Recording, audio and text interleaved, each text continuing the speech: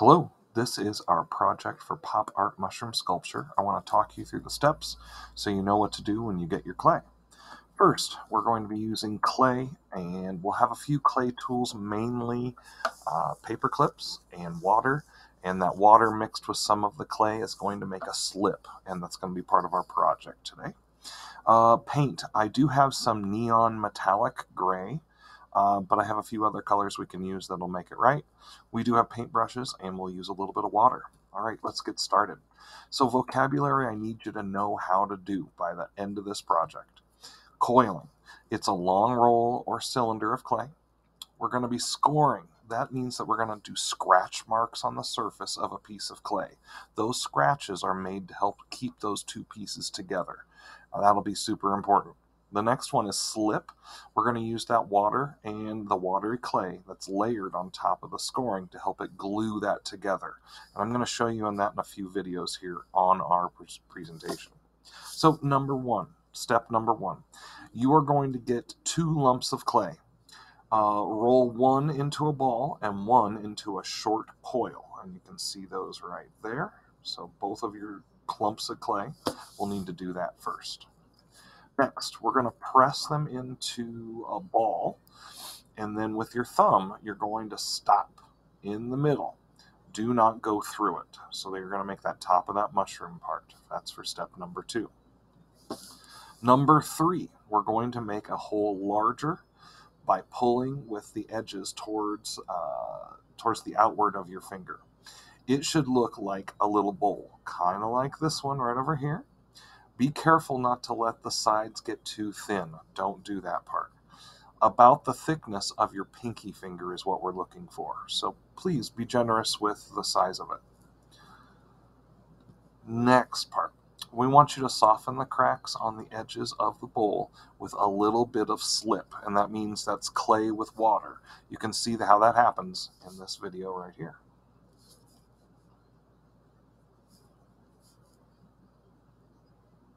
Using your fingers to go around the edge will make the clay mold together.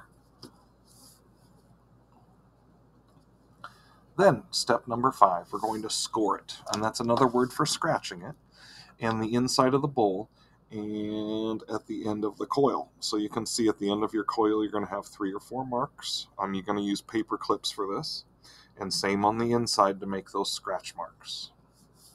Now step number 6. I need you to attach the scored parts together with each of the slip with the watery clay. Now you have your mushroom. So that's about halfway done. Our next step on this is we're going to roll another ball, flatten the top and the bottom with the smooth sides to make a fat cylinder. Okay? This will be step number 7, so make it into a ball, and then we're going to make it into that flat cylinder. That's going to look a lot more like this. So how to make a cylinder from a ball. Watch this video.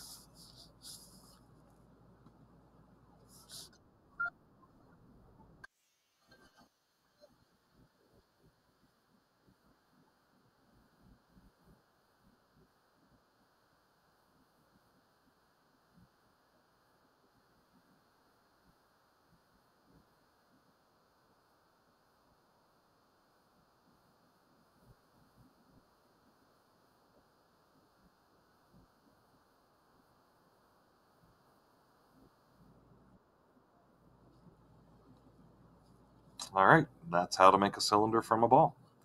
You'll need to do that just like in that example in step number 7.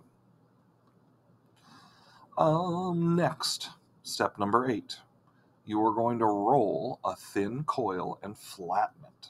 Don't flatten it too much, it will break. And then here's a little video to show you how to roll that coil, and then we'll flatten it together here. So I'm going to play her video. I'm going to turn down her volume, but I want you to see how she flattens out the clay, just a small part of it.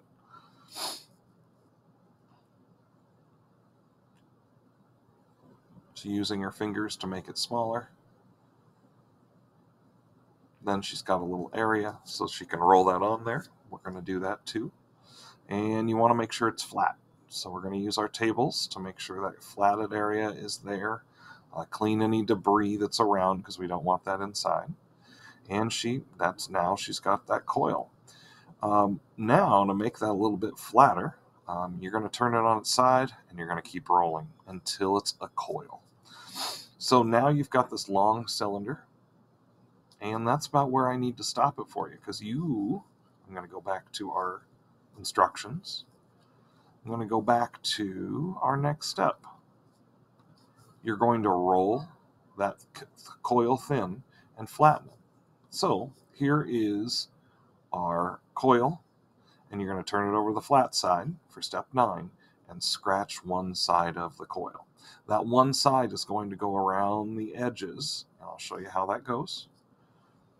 We'll also score the top of the cylinder to attach the coil to it. Using a little bit of slip, check out their fingers. Now you have a little pot for your mushroom. So I want you to make yours look like the one on the right-hand side. And we'll have to let that dry. Step number 11, attach your mushroom to the pot. Don't forget to score the bottom of it and add a little bit of slip. So when we're scoring it, we're scratching it so it'll go together. And you can see how one goes to the next. Now, here's the hard part for a lot of people. We have to wait till it fully dries before we can paint it. Now remember, pop art is bright colors and patterns.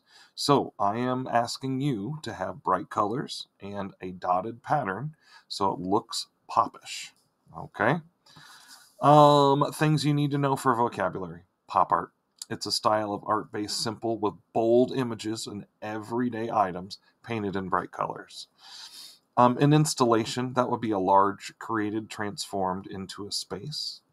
A sculpture is a type of art which you are making today, and it's built in 3D. 3D is an object that is not flat and has sides. So I want you to have your best luck at creating this. Thanks for your effort.